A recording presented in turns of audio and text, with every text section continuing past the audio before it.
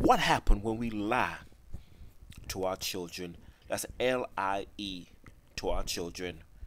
What happened when we lie to our children? We turn them into monsters of production. What? We turn them into monsters of production.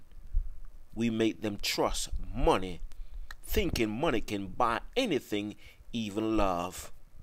We make them believe in mythology of fantasy, fabrication of fallacy. Number 4, we make them end up crazy, taking pills, spill their guts on, laying on the couch, never get better, running through relationship, never settle in romance, chasing the mighty dollar, looking for a sugar daddy to pay for their crooked lifestyle. 5, they never stay married because life becomes a lie. Starting from parenthood, all stated believing in fairy tale of Santa Claus, Easter bunny, basket, and fruit fairies. 6, life will never be the same.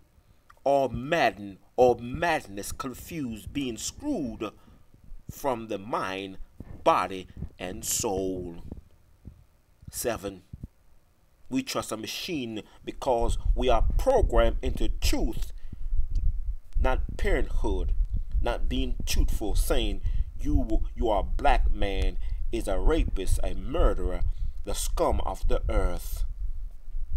8, why misery is your friendship, happiness is a twinkle, a twilight zone of saying a man never went to the moon, or Hollywood fruit fairies. Parents, you wonder why we have fatherless home. We lie about the man. Children grow up saying a father is a lie and no good. Put him out, like having John the Baptist's head on a platter produced by the wicked mother. 10th, how to stop this line mentioned. Make the Bible be our mirror of reflection of reality into destiny of being determined to end this roller coaster of madness, mystery of deliverance from lies. The freedom of truth will make us free.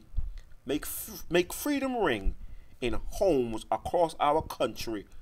Whom the Son has set free, he is free indeed.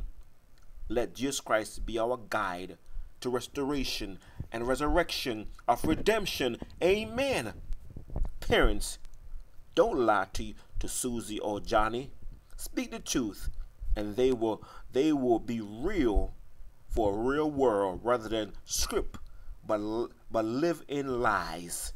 The scripture of the Holy Bible, King James Version only, all other version tampered with to destroy us away from Jesus Christ. My friend, I'm telling you today, what happened when we lie to our children?